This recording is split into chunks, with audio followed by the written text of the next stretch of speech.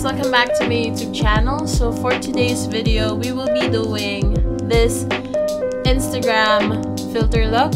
So basically, eto siya. I'll just put it here. Yan yung shade. Yan yung filter. Meron siyang dalawang distinction. Isang may butterfly, tas itong isang wala. So, hindi ko kasi kaya mag-drawing. So, I didn't choose the butterfly one. I just choose the simple look. Kaya ko siya ginaya kasi siya yung pinaka-favorite ko sa lahat ng filter sa Instagram. Na pang selfie. So, yeah. This is a mini tutorial. Or a tutorial. Ewan ko, hindi ko alam kung paano ko siya in-execute. Pero this is a tutorial on how to achieve this look. So if you wanna know, and if you wanna do, and if you wanna make gaya to this look, please keep on watching. Hi guys, as you can see, I'm already done doing the basic of the makeup, from skin prepping, to eyebrows, foundation, to concealer, to setting it. We're just gonna add some little bit of powder para hindi siya masyadong shiny, tignan. Tamang powder lang sa baba.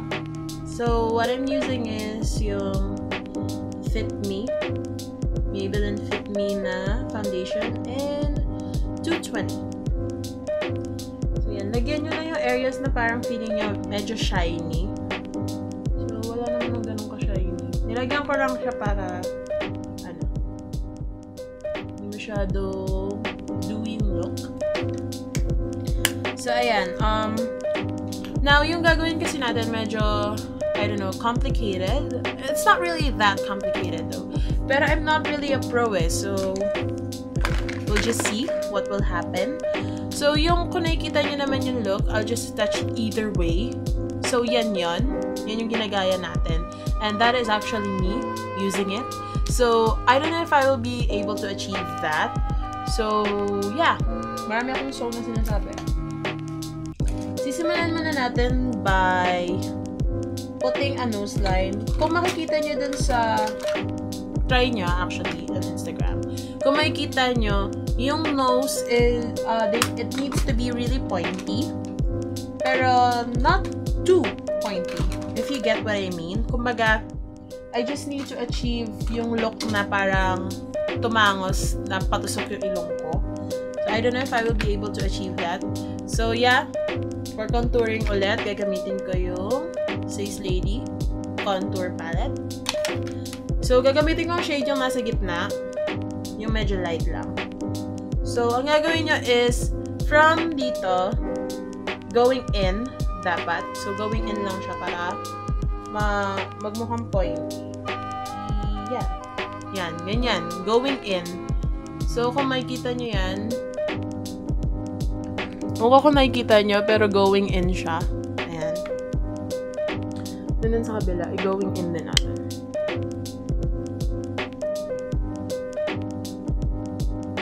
And then, darken yung ilalim ng nose. So, kung nakikita nyo, medyo, ayan na nga yung contour dun sa ilong. So, i-blend lang natin siya ng maigi.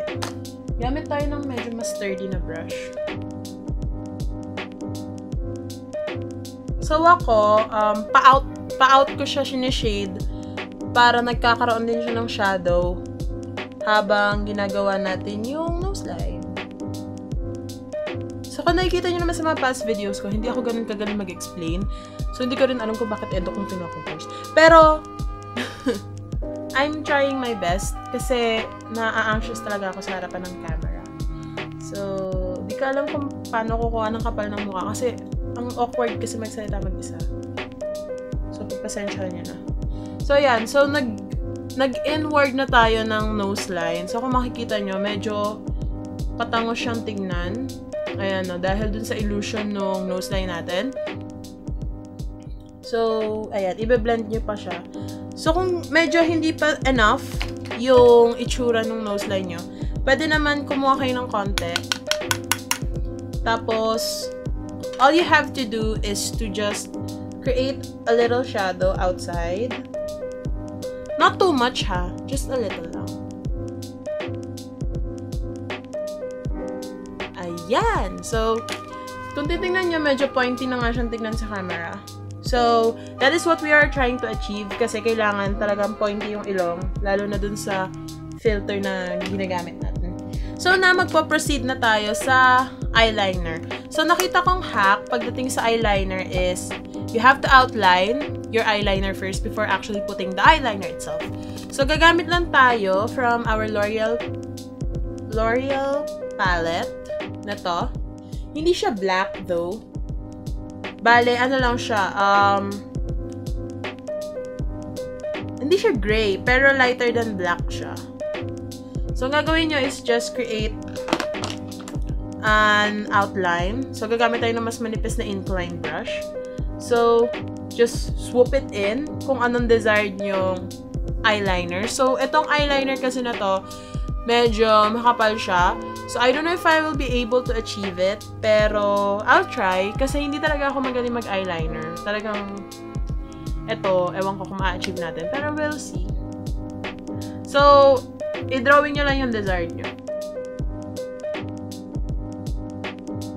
So, ayan yung desired kong eyeshadow tuloy. Eyeliner.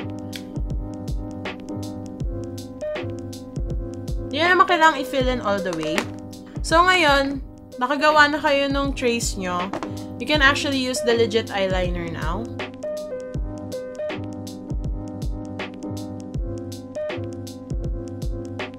So, ayan. Tapos tayo sa eyeliner. So, I don't know if I did it correctly, properly. I don't know if it's pantay or whatever. Pero, I did my best. So, I guess that's enough. So what we are going to do next is to put on these lashes. So we're gonna do a little magic transition thing. Kunwari, hindi edited. Charan! Kunwari, walang edit. Anyways, so, anyway, there's no such thing as anyways though. Dito na tayo magpo-proceed sa blush. So this is actually the whole highlight of this look.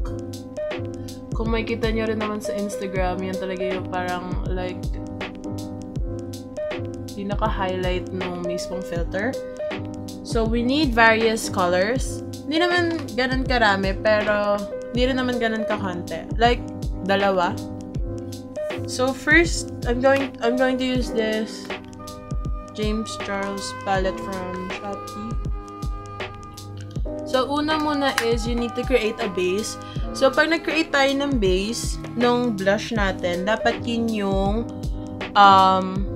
let us say na magkakaroon ng blending effect. Kumbaga sa eyeshadow, dapat siya yung transition shade, kung saan siya yung base na color doon sa blush. Tapos, siya rin yung magpa-pop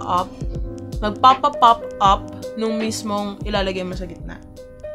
So, pasensya sa falsies ko kasi wala akong falsies nung nasa filter mismo. Yung parang isa, tas magkadikit, tas hiwalay ulit, tas magkadikit. So, wala ako nun.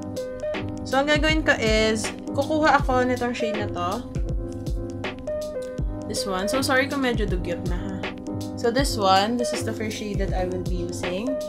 So, ang areas na nilalagyan lang ng blush is ito, itong kabila, at itong gitna.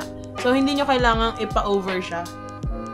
So, di ko alam kung ma-achieve ko to. Pero, yeah. Try natin. Masama.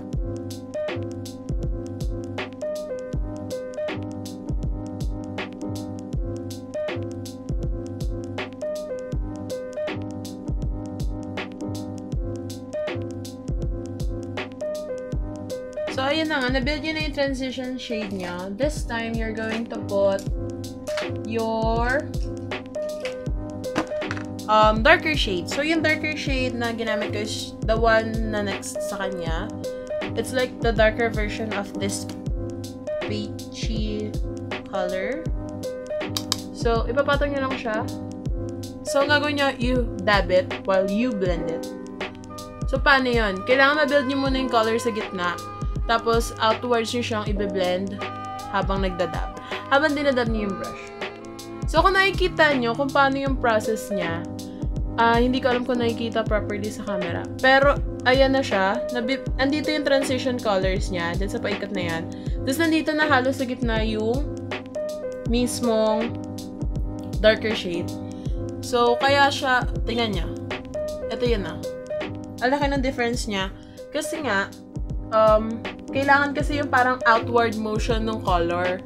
So, hindi naman pwedeng, ito rin yung outward motion ng color. Dapat lighter. A shade lighter than the one that is very dominant. Ayan. So, lalagyan niyo lang siya sa gilid. Tapos yung sa gitna din, ganon. Pero I prefer to use a smaller brush para ma-define ko talaga yung sa nose kasi kailangan hindi tayo lumampas. Just using this normal blending brush. And then, blend it well on your nose. It doesn't need to appear. So, ang ina-achieve kasi natin color dito is like red na medyo peachy eh. So, ayan, tamang ano lang, pampapula lang ng nose. Lagyan nyo rin yung bridge nyo pataas para medyo may transition color siya. Ayan, ganyan. Para hindi magbibilog lang dito sa ilong. So, kung na-build nyo na yan, nakita nyo naman, ang gagawin natin is, kukuha tayo ng smaller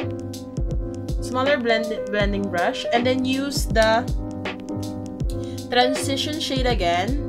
Ayan. Ang gagawin natin is, ilalagay natin doon sa outline ulit. It's like blending it all over again.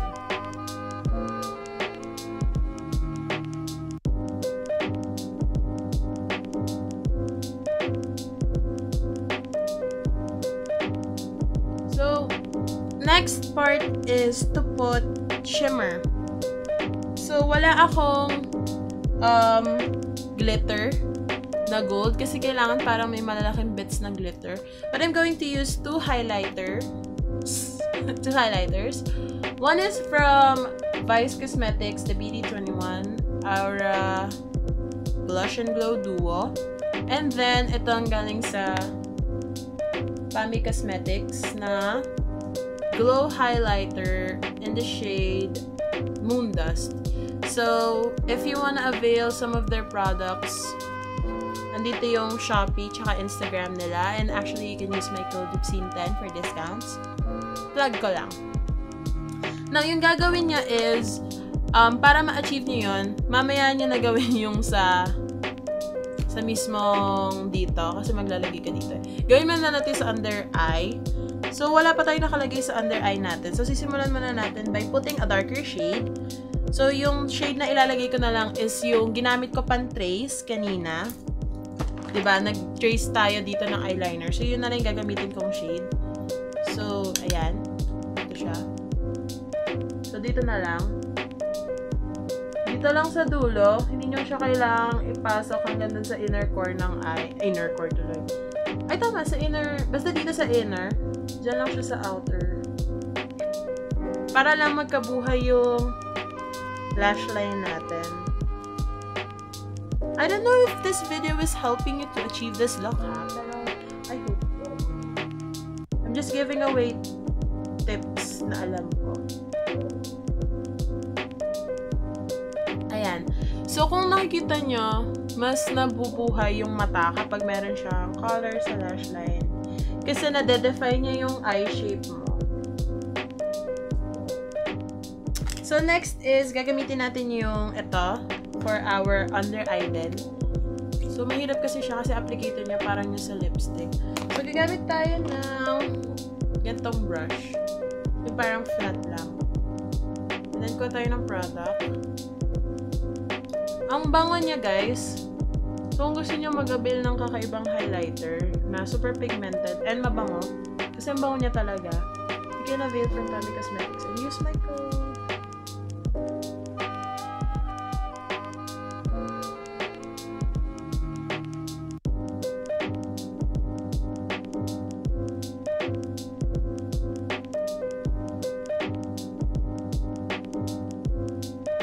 So, last part natin is yung lips. So, ang gagamitin ko sa lips is yung Says Lady na in the shade number 26. Kita nyo naman eh. Hindi ko pa pinapakita. So, gagawa lang tayo ng konting ombre. So, gagamitin lang natin yung foundation. Konting-konti lang. Ayokong gamitin yung concealer kasi masyadong sticky. So just close your mouth like this.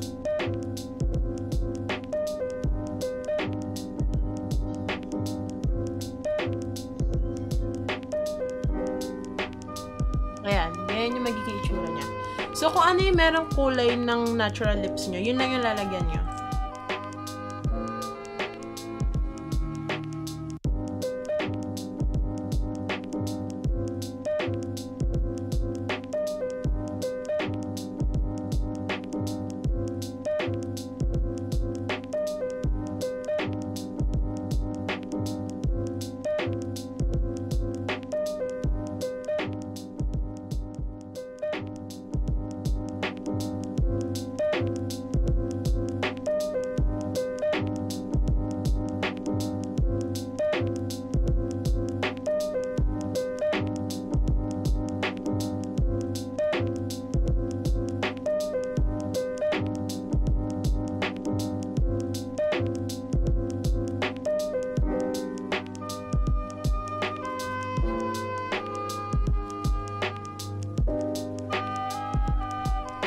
And that's it.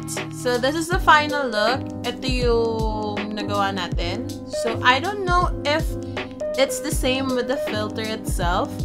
So nag-attach naman ako ng pictures nung ginamit ko siya nung wala pa akong makeup kanina. Tapos ngayong naka-makeup na ako. If I will be judging my own work, I think I can wear this outside.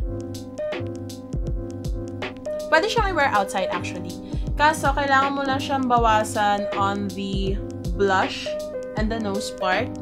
Kasi, ginaya ko lang talaga siya kung paano ko siya nakita. Like, it's too pigmented, too orangey, too peachy, too red.